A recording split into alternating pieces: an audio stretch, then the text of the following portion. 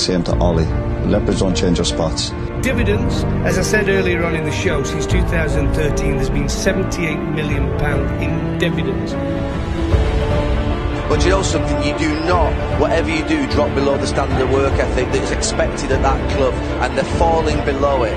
Jose Mourinho, he lost all faith in those players. I would imagine now, the more Ole Gunnar Solskjaer watches in those players, the more he'll be losing faith in them, because they're letting him down and they're letting the club down. You can change your job, you can change your house, you can even change your partner. What you can't do is change your football club, and they're a social and cultural institution, not a way of making money.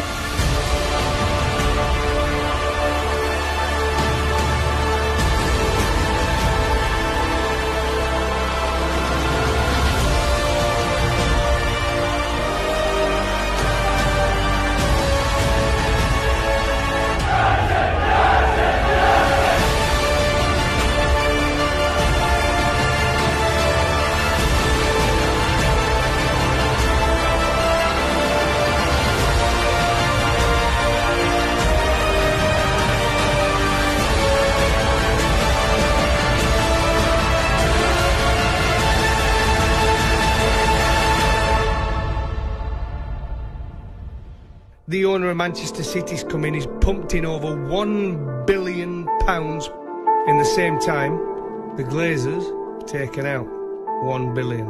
They call it Moneyball. Moneyball. Yes, and it was a nice theory, and now it's just not working out. You see this as a decimation of the whole organization?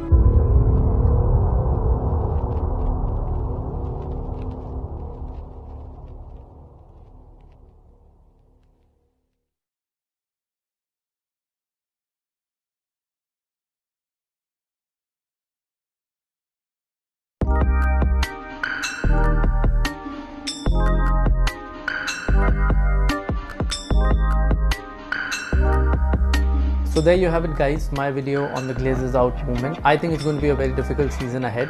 This season I'm not going to buy the One United membership, which I normally buy during the start of a new